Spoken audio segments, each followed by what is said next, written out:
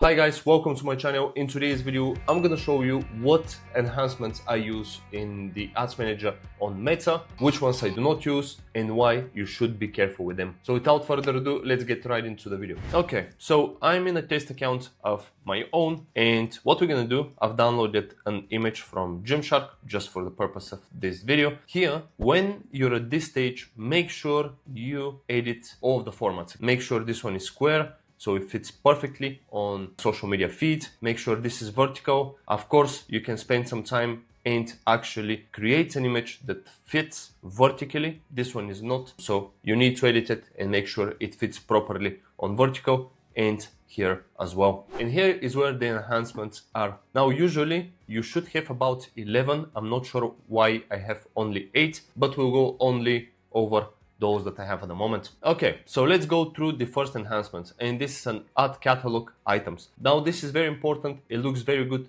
but you need to be careful with it, because sometimes, especially when you're an agency, you have all of your clients' catalog here, and if you do not change it, as you can see here, at the moment I have one of my clients' products, and if you're not careful, you can advertise two different brands. So for example, here the main image could be one of your clients, and then the catalog could be another one of your clients, which is a big no-no, and you need to be careful with it. It looks really good, you can use it, but really be careful with it. Couple other tips. Let's say if you are promoting, in this case, t-shirts, you can show only t-shirts here, or you can show products from this collection. So it's really up to you. You can split test and see which one works the most. Add overlays. Now with this one, we're gonna click adjust colors, and you can select different styles of text. What font do you want? What background color? And then you can make edits on the actual image, and you can add text overlay. So for example, let's do a remove, and by the color that you've chosen and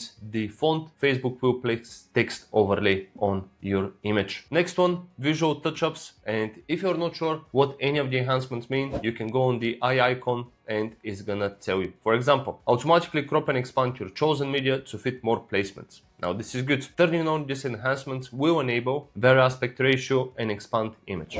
I usually leave it on. Music, you can change the music and select what music do you want, but I'm not the biggest fan of those, so I usually leave this off. When it comes to 3D animation, again, you can split test this. I'm not the biggest fan of it. Text improvement, I never use it, simply because, let me show you what it does. With the text enhancement, Facebook will sometimes take your headline and move it to primary text, and it will take your primary text and move it to the headline. And as you can imagine, most of the time is not gonna look good. So I usually don't use it. So the others that we did not go through, enhanced CTA, this one I usually leave it on, because as you can see, if we go here, we'll pair key phrases from your ad sources with your CTA. You can view all of the phrases that were collected before running your ad. So you can click this one, customization, and you can select AI to identify your promotional phrases. Image animation, this one I usually leave it off as well. And that's about it for the enhancements. Now, my personal recommendation would be to not use all of them on autopilot. Make sure you select just the ones that you need, because most of the time they don't look good, to be completely honest with you, in my opinion. Now, with the catalog, highly recommend to you to use it. Visual touch-ups, yes. Music, not the biggest fan of the songs there. Text improvement, I never use it. So yeah, really be careful with it. You can split test and see which ones work better, but again, these are the ones that